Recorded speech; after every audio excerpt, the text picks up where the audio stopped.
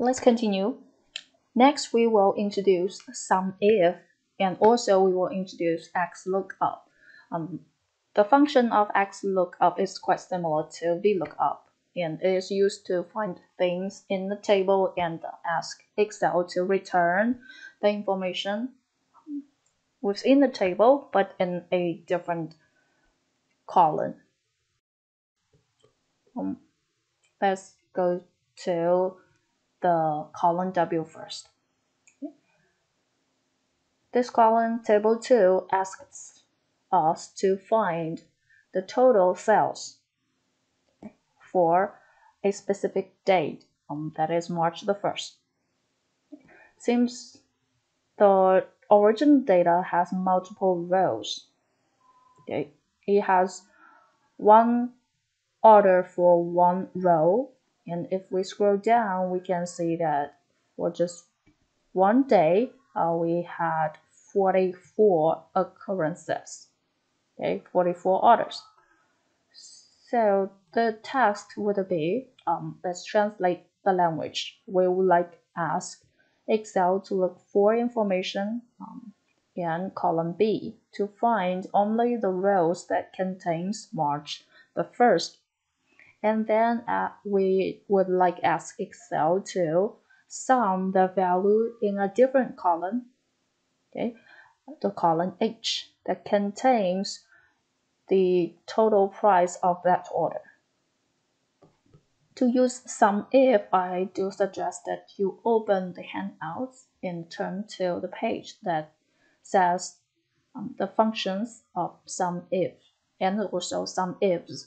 Okay, the differences between these two commands is that Sumif only works for one criterion, and the Sumifs that works in a similar manner, but you can add more arguments and more multiple criteria. For this case, let's just type a equation sign first and do some if, since we only have one criterion, okay, the criterion for the dates. Okay.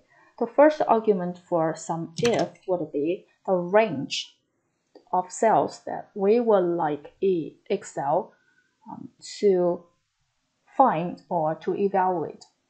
Okay. In this case, it will be column B. Okay.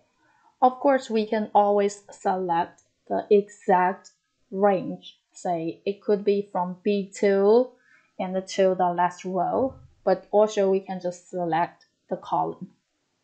Okay. Now let's separate these two arguments by a comma, and then we are specify the criterion. So the criterion would be, we would like Excel to identify the dates, okay, and the dates would corresponding to the cell on the left.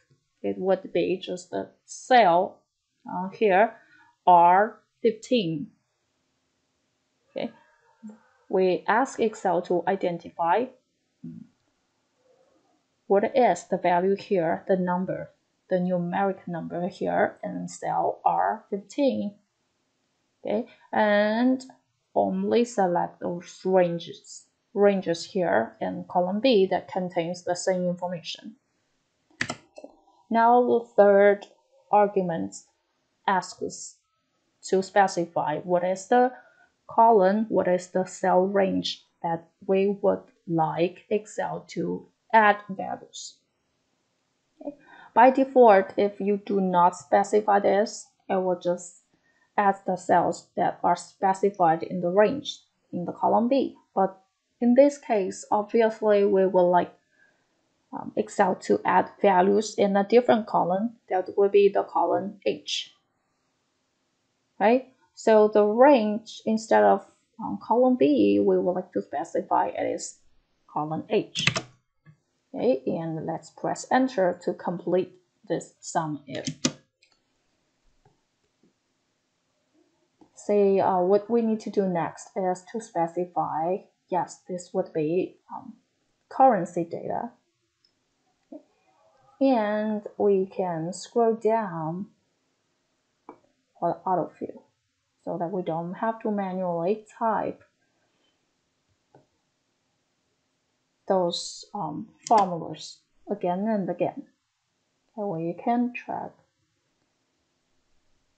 to see whether the comments look fine. Okay, it seems so. So the next function I would like to introduce is the Xlookup.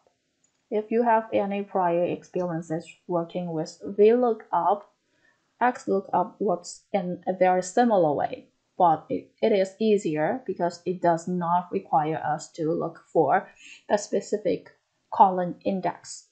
Let's see.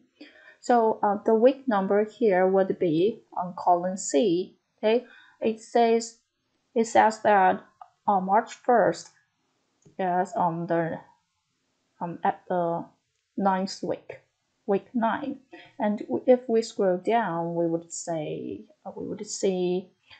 March 2nd, still week 9, but March 3rd would be at week 10.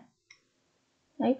It is really time consuming if we would like to manually type this information, but it would be easier if we ask Excel to look up those information and return the value in a different column.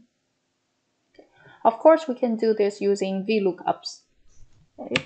If you're not familiar with VLOOKUP at all, it is okay. Okay. I'm just showing how to do this using a formula that most of us should be really familiar with. You can just type VLOOKUP first. Okay. And the lookup value we would specify would be this cell here, R15, the date. And the table, okay, we would like ask Excel to look for would be something here in the raw data.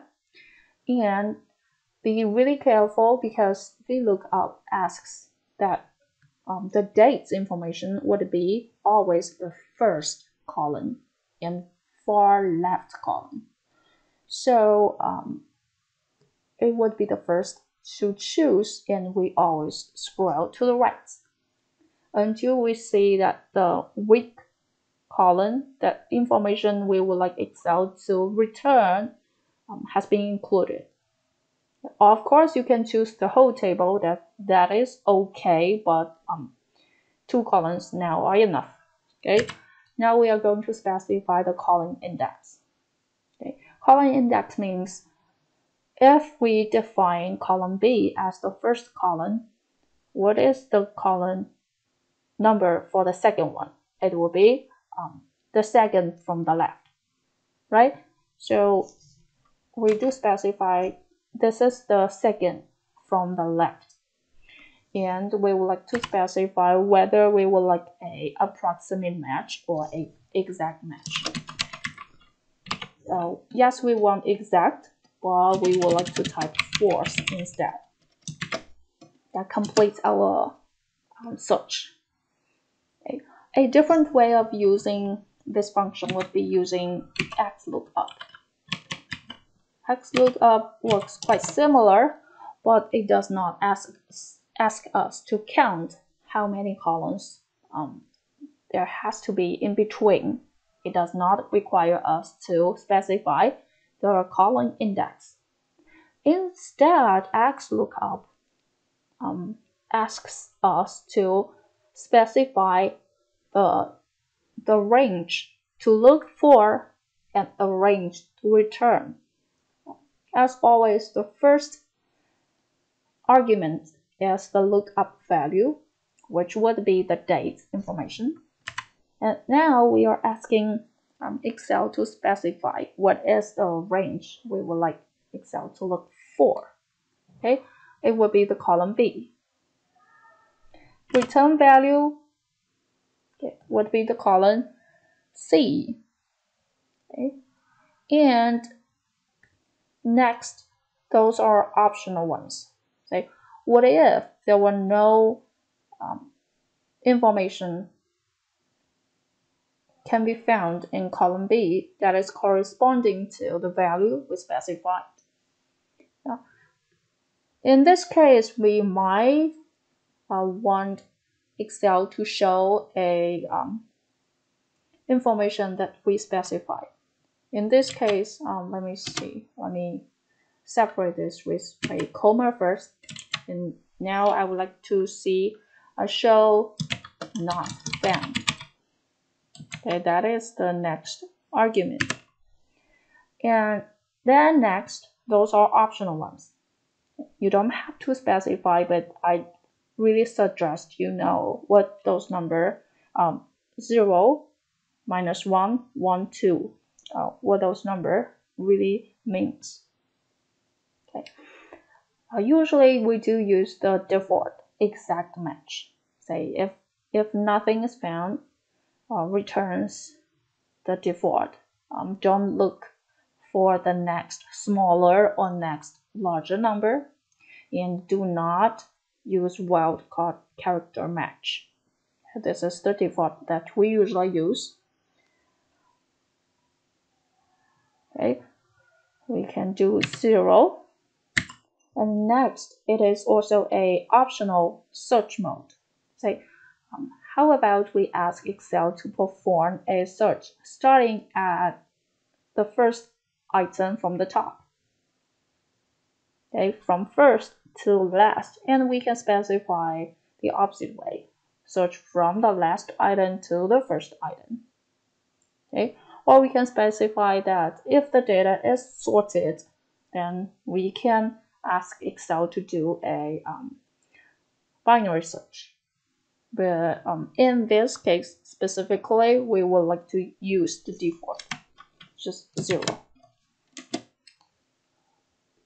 Okay, and we can just scroll down to autofill.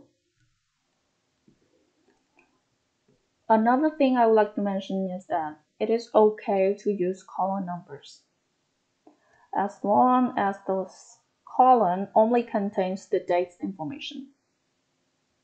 Okay, if not, maybe we need to select the range manually. Say that we have to type B2, and on the last cell would be B, say 1000. The last would be 1210. Okay, if we have not cleaned your data, in those cases we might have to specify the specific range. But in this case, just the column number is fine. And for the cells in between, it really asks us to find out how many orders this operator has worked on that particular day. So the function that we will use is the count. Okay, we would like to count based on a specific date and also based on the name of the operator. So that's going back to the sum ifs. Okay, you can do it yourself because we have introduced a count ifs and sum ifs.